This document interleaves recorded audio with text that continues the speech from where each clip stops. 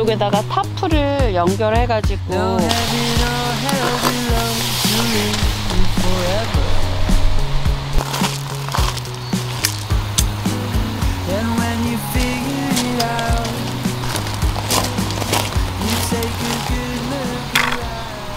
타프는 세워놓기는 했는데 먼저 짐을 빼고 타프는 다시 손봐야 할 것 같아요. 여러분, 일단 1차적인 짐은 다 내렸고 차에 매트 깔아줄게요.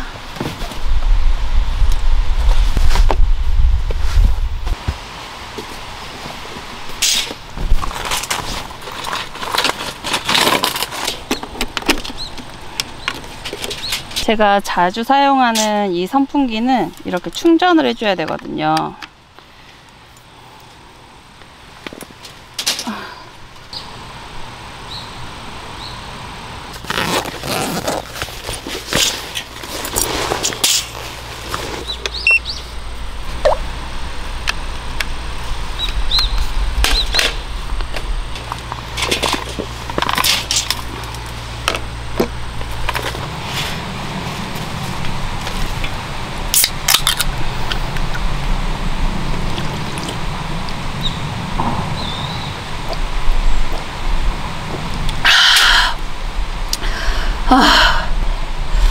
입술에 여기 뭐가 나가지고 아파요.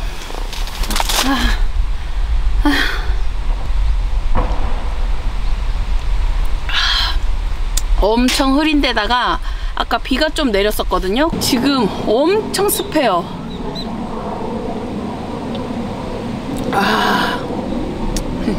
4.5% 맥주예요, 맥주. 제가 차박하려고 차에 있는 짐을 다 빼다 보니까 여기가 엉망진창이에요. 제가 차에 짐은 좀 잘 안 빼고 늘 캠핑을 가니까 그냥 좀 쌓아두는 편인데 오늘 그걸 다 뺐더니 지금 짐이 좀 많아요. 밖에 나온 짐이.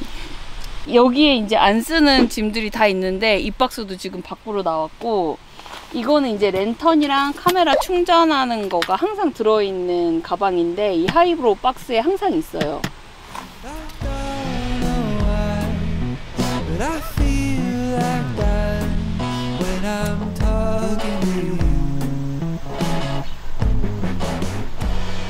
진짜 가슴이 좀 뻥 뚫리는 것 같아요. 좋다. 여기 앞에가 다 그냥 산이에요, 산. 오늘 여기 두 팀밖에 없는데 한 팀은 글램핑이고 그리고 저 이렇게밖에 없대요. 그래서 음악이랑 좀 들어볼까요?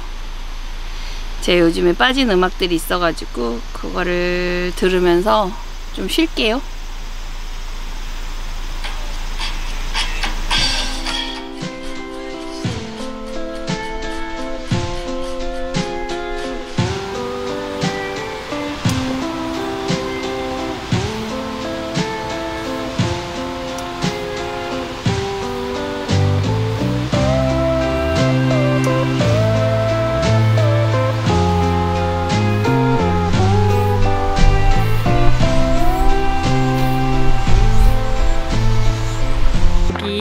수영장이 있다고 해가지고 한번 들려보려고요. 그리고 물 받아오겠습니다. 여기에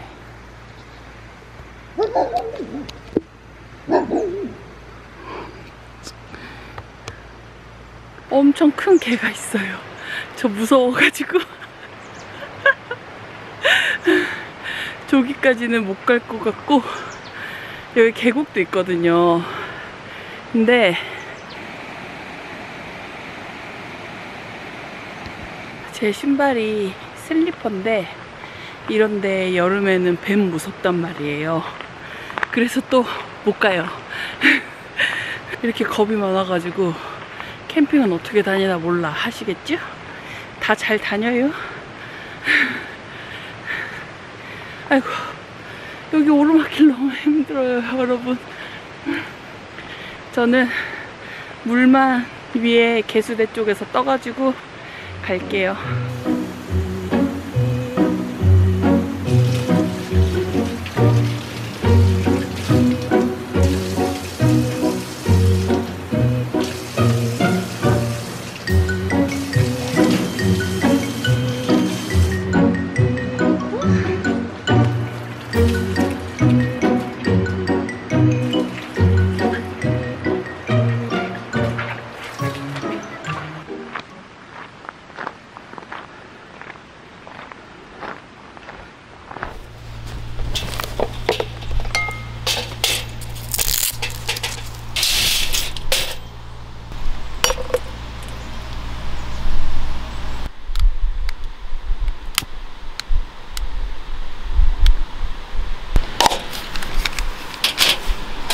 발 밑에다가 놓을게요. 여러분, 오늘은 엔초비 가지고 왔어요. 저도 이거 처음 먹어보거든요. 요걸로 요리를 해볼 거예요. 올리브 오일도 담아왔고, 그리고 이거는 화영이가 선물로 준 와인, 새우 여기에 담아왔고, 올리브, 스틱 채소, 마늘, 요렇게 방울토마토 이렇게 해서 먹을게요. 와인부터 오픈하도록 하겠습니다. 저 사실 와인은 잘 몰라요. 와인 맛. 와인 먹을 일이 사실 잘 없어가지고. 너무 좋은데요?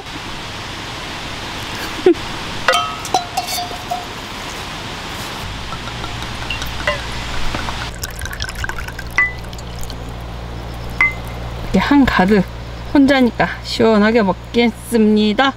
또 얘를 뭐 할 거냐면, 얘를 일단은 1단으로 맞춰 놓고요. 엔초비를 넣어볼 거예요.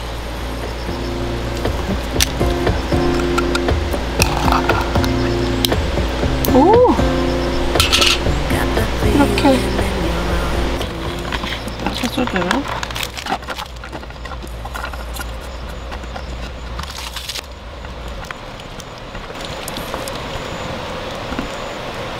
이게 이렇게 세트인데 이렇게 도마로 사용할 수 있거든요.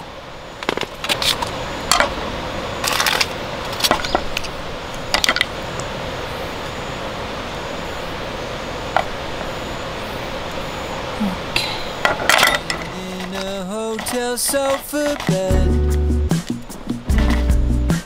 2 weeks in and wishing I was dead. Try to conjure up the things 올리브 오일이 좀 더 많아야 되나? the last time I was home.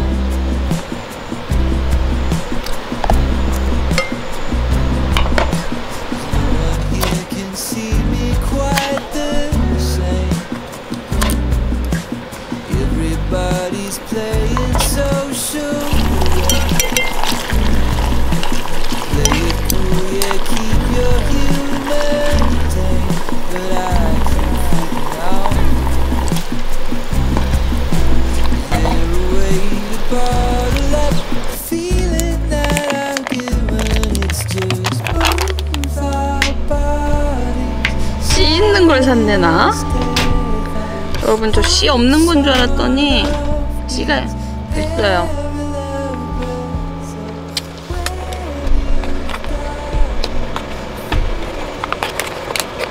좋아하니까 좀 여러 개. 여러분, 치얼스.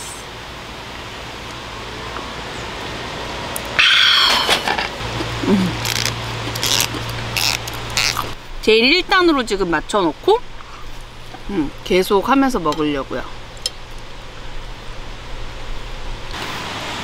면도 이제 넣었거든요. 그래서 면도 먹을 거예요. 여기에 살짝살짝씩 담궈 먹고 있어요, 지금. 제가 엔초비는 처음이어서 맛이 어떨지 몰라서, 이게 그리고 간이 어느 정도 센지 몰라가지고 확 파스타처럼 비빌 순 없었는데 맛있어요. 나 엔초비 좋아하네.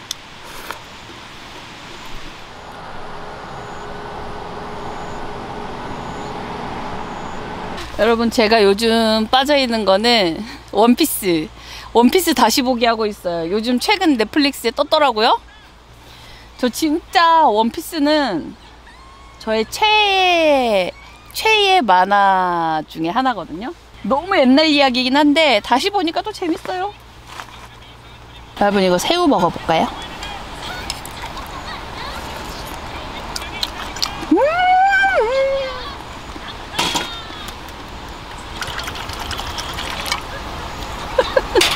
와인을 그냥 맥주 마시듯이. 뭐 어때요? 여러분, 여기 다른 건 다 괜찮은데 은근 벌이 너무 많아요. 막 무서워. 엄청 큰 벌도 있고 작은 그냥 꼬마 벌도 있고.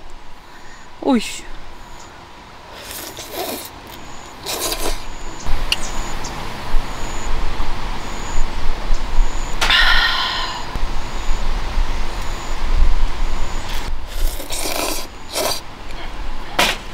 여기요. 모기는 없는 것 같아요. 진짜 신기하네. 모기 아까 한 방 물리긴 했는데 많지 않아요. 여기는 간평입니다. 안녕하십니까. 리포터 김다봉입니다. 여러분 이거 보이시나요? 이것이라고 말하면 말이죠. 언박싱. 자, 지금 저는 차를 끓여보려고 하는데요. 여름이지만 따뜻한 차 한 잔이 밤에 매우 좋다는 논문에 나왔어요. 그래가지고 제가 차를 한 잔 마셔보겠습니다. 자, 여러분 차를 끓여보겠습니다. 자, 이제 물 들어가고요. 마치 총 쏴도 여기까지 오지 않습니다. 어떡할 거예요?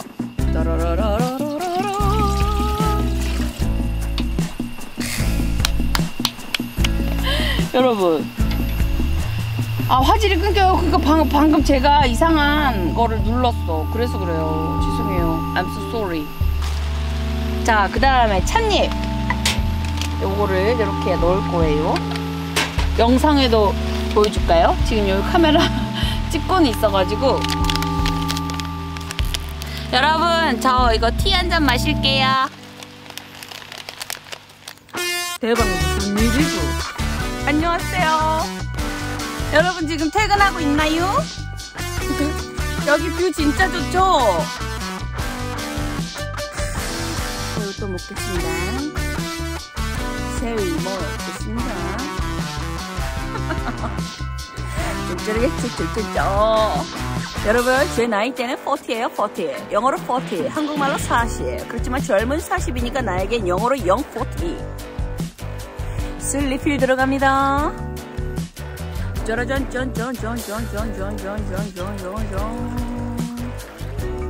네, 맞아요. 오늘 완전 미니멀하게 세팅. 뭐 세팅이랄 것도 없어. 그냥 차에 탑 붙이고 이거 타프 그냥.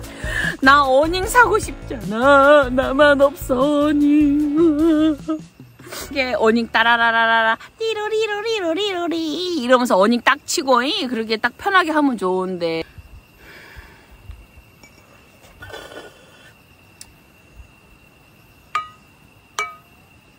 어떤 분이 저거 토스트라고 그랬는데 토스트기 아니고 파워뱅크예요. 응? 토스트기 아니요. 토스트기라고 그러면 안 돼.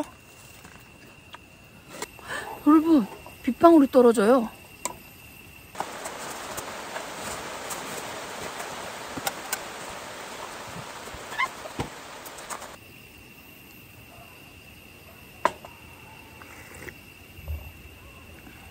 따뜻한 티 진짜 좋다.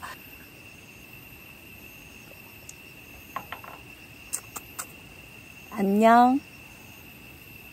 다음에 봐요. 여러분 모두 고마워요. 모두 수고하셨습니다. 여러분 저 오늘 라이브 방송을 했거든요. 그래가지고 깜깜해졌어요. 몰라. 그냥 라이브 방송할 때는 너무 즐거워가지고 몰랐는데 지금 이제 촬영을 하려고 보니 현타 옵니다. 다 먹어버렸고 뭘 할 수 있나. 작은 벌레들은 이제 엄청 몰려드네요. 막 카메라 위에도 앉아있고. 아무튼 저 이제 차로 들어가 볼게요, 여러분. 요게 이제 지금 요 라이트도 되거든요, 파워뱅크에. 요거를 켜고 이쪽에 있는 짐들을 좀 체크해 보도록 하겠습니다.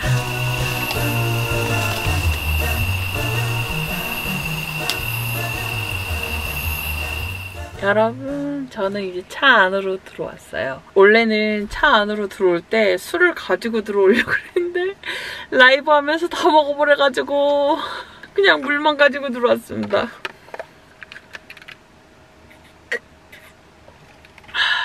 오늘 미남당 하는 날인데 거의 마지막 회.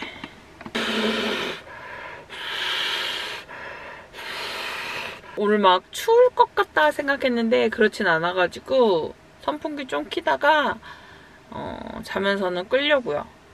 여름은 사실 전기 쓸 일이 그렇게 많지 않아가지고 제가 가지고 있는 리버맥스플러스는 약간 과한감이 있어요. 그래서 이 제품 리버 미니 요거 여기는 나름 이게 작지만 220V도 있어요. 그래서 뭐 카메라 충전하고 그 다음 선풍기 충전하고 뭐 여러가지 등등 다 이 아이로 해결이 됩니다. 이쪽에는 핸드폰 무선 충전도 돼서 되게 간편해요. 근데 이거는 고속 충전은 아닌 것 같더라고요. 그래서 조금 더 빠르게 충전하시고 싶으신 분은 이쪽에 C타입으로 충전하시는 추천드리고요. 드라마를 봐야 되기 때문에 이쪽에 아이패드 지금 이렇게 충전을 해서 고속 충전을 해놓을 생각이에요. 그러면 사이즈가 정말 아담하고 너무 괜찮잖아요. 진짜 차박할 때 최애 귀요미입니다.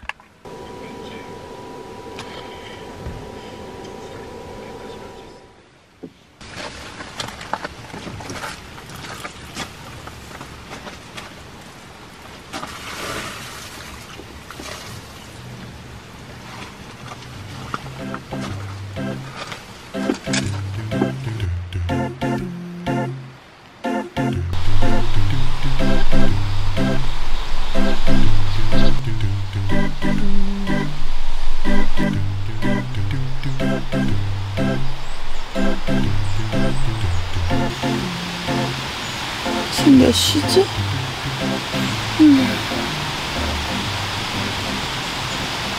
빗소리 들으니까 시원하고 좋긴 하네.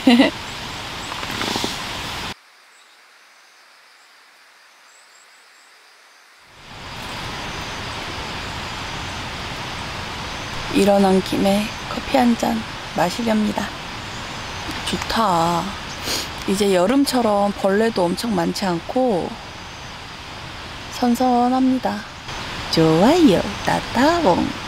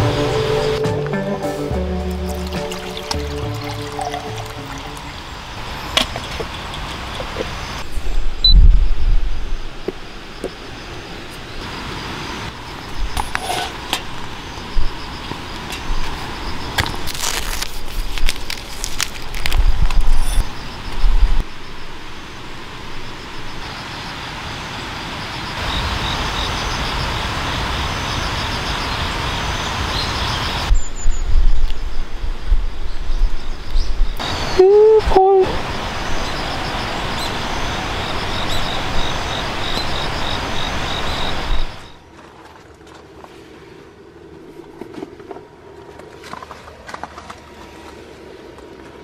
여러분, 여기 막 벌이 와가지고 저쪽으로 막 도망갔다가 막 이렇게 왔다가 지금 진짜 무서웠어.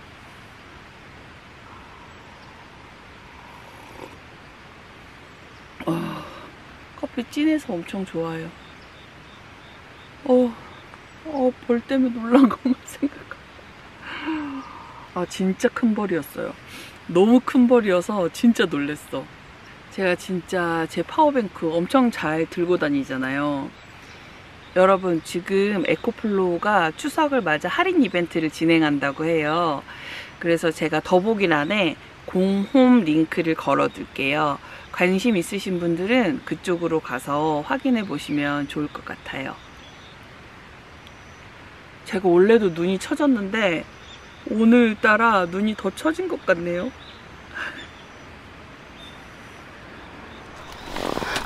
여러분, 이쪽 뷰가 좋으니까 자꾸 이쪽을 보여드리고 싶어요.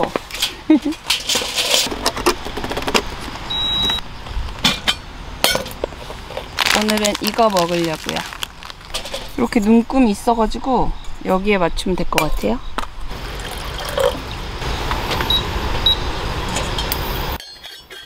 여러분, 날이 엄청 흐려요. 그쵸? 그냥 멋져요. 근데 여기는 집에서 한 2시간 정도 걸리더라고요. 근데 가까운 데를 갈까 하다가 그래도 이렇게 좀 뻥 뚫린 데 있고 싶어가지고 왔는데 잘 온 것 같아요. 여러분, 겉면이라 면이 조금 색다르네. 오, 후레이크에 뭔가 계란도 넣은 것 같아. 불로 끓이나 이거 인덕션으로 끓이나 끓기 전에 넣는 거는 매한가지.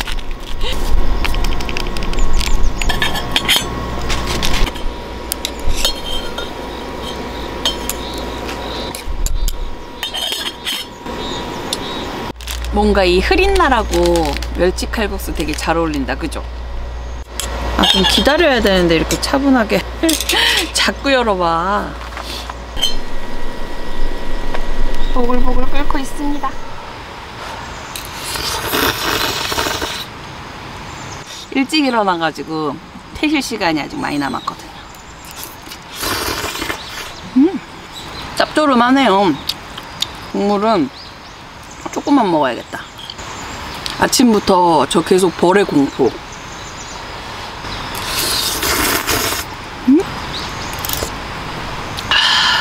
제가 있는 곳은 3단인데 개수대하고 화장실은 4단에 있어요. 그래서 이거 먹고는 설거지하고 이도 닦고 위에 올라갔다 올게요. 타프랑도 다 걷었고,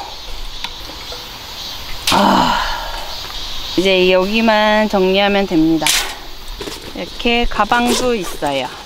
뭐 파워뱅크가 크게 필요 없고 뭐 노트북 정도 사용하고 핸드폰 전자기기 충전용으로 사용한다 그러면 여름에는 저는 진짜 이 사이즈 너무 괜찮은 것 같아요. 220 전원도 들어오고 이렇게 쏙 들어갑니다. 진짜 컴팩트하죠, 얘는. 너무 마음에 들어요. 이제 짐을 다 넣고 요것도 하나 둘씩 접어볼까요? 이제 진짜 가을이 오려나봐요. 바람이 선선하게 불어요.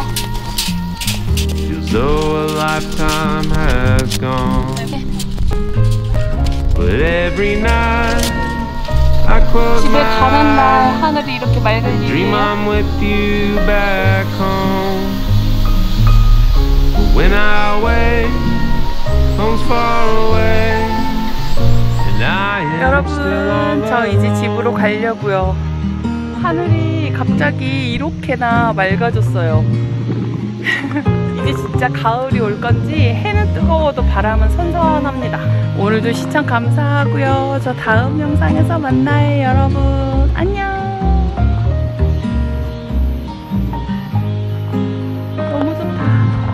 I get so lonesome without you. I think I'm losing my mind. I don't know how I ended up here, or why I left you behind. Each mile added between us breaks my heart a little more. I wish this road I was traveling on would lead me right to your door. But every night I close my eyes and dream I'm with you back home. But when I wake, home's far away, and I am still all alone. Every night, pretend I'm fine. Oh, but deep down I know that when I wake, you're far away, and I am still all alone. Oh, I am still all alone. Yeah, I am still all alone.